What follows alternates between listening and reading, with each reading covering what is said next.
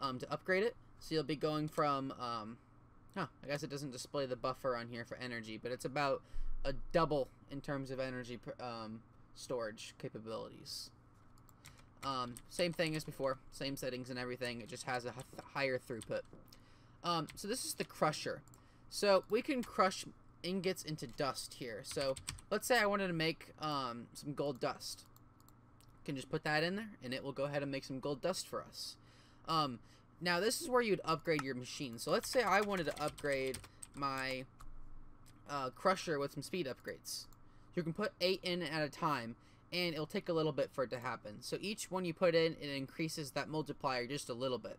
However, it also increases my energy usage. So I'll probably want to add some energy upgrades to increase my efficiency of my machinery. Yeah, see? It's much faster now, but it's going through energy like no other. But now as I put my energy upgrades in, the efficiency of the machine increases. So as you can see right here, you can mouse over it, you can see that it's using less and less RF. So now we're making a ton of gold dust, and it's fast, and it's energy efficient as it can be.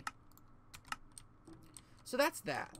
Now that we've went over energy upgrades and item speed upgrades, let's go ahead and talk about factories.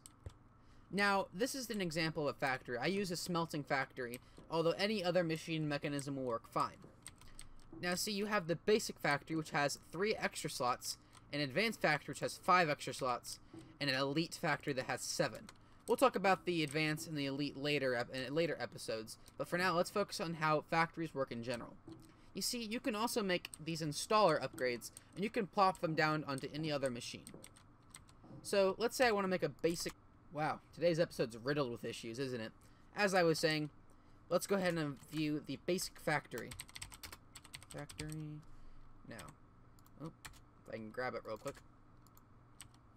Very simple to make. It's just a piece of wooden planks, any type, and just some basic control circuits, some iron, and some redstone.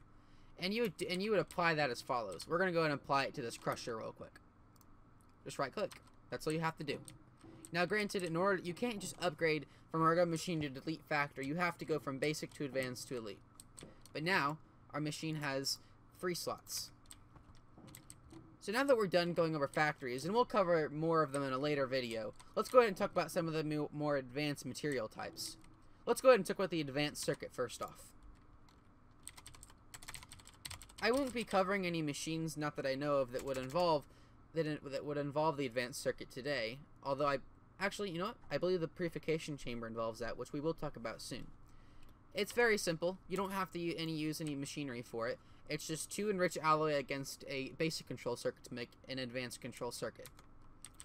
Now, we won't use the reinforced alloy or the elite circuit at all in today's video, but I figured we can go ahead and go over them while we're here.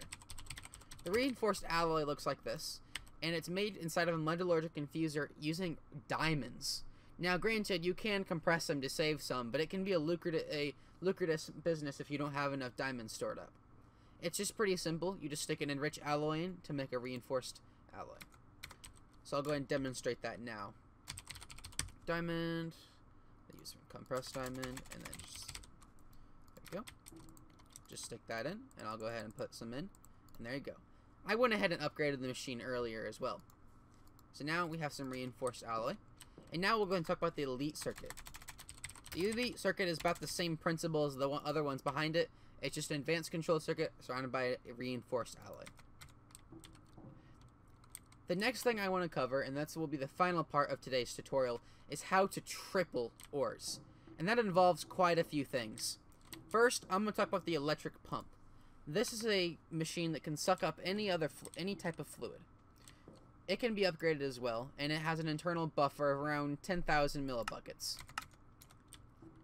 So here's my setup I made for tripling ores. The first thing I use is electric pump. By the way, just for convenience sake, from now on I'll be using a creative energy cell. That way I don't have to have a really slow wind generator set up. So right now I have it sucking up some water from an infinite water source, and I'm taking it over to this machine using mechanical pipes. This is a type of pipe within Mekanism that can move fluids. Now, this is how you make a basic mechanical pipe, which is just a bucket and 2 pieces of steel. But if you wanted to use advanced mechanical pipes like I'm using, you would do the same principle as the universal cables. Now this machine is called the Electrolytic Separator. This is probably the first entry into the world of Mekanism gases for this tutorial. It's pretty simple to make. I'll look it up real quick. The first thing you're actually gonna need to make it is you'll need an electrolytic core, and you can just make this with 5 enriched alloy, some gold, some iron, and 2 pieces of osmium dust. Then you'll go ahead and put that inside of this, which is gonna use 2 enriched alloy, 2 pieces of redstone, 4 pieces of iron to make the actual machine itself. This will separate water into hydrogen and oxygen. You can also upgrade this machine too, but it will become very energy inefficient eventually. Right now we're making hydrogen and oxygen.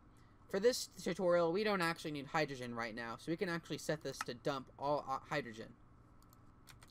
We just need the oxygen for today. As you can see, it's pumping up water right now, pretty slowly because I haven't upgraded this one, and then it's sending it over to the electrolytic separator. Now this is a pressurized tube. This is a Mekanism pipe that can transfer gases. It's pretty simple to make. All it involves is, if I can any eyes not want to be working today, is it? It's just 2 pieces of steel and a piece of glass to make a pressurized tube. And like I said, as always, it's the same principle to upgrade. You just use an enriched alloy. Now this machine is the Purification Chamber, which I upgraded into a factory. This is probably one of the more advanced machines we'll be dealing with today. It involves the advanced control circuits we talked about earlier, 4 pieces of enriched alloys, and then 2 pieces of osmium. And get this, you'll need to use an enrichment chamber to upgrade into a purification chamber. We talked about that machine in the last video. So now, it actually takes the oxygen that we're receiving and pumps it into there. And so, we can go ahead and we'll go ahead and use gold for an example.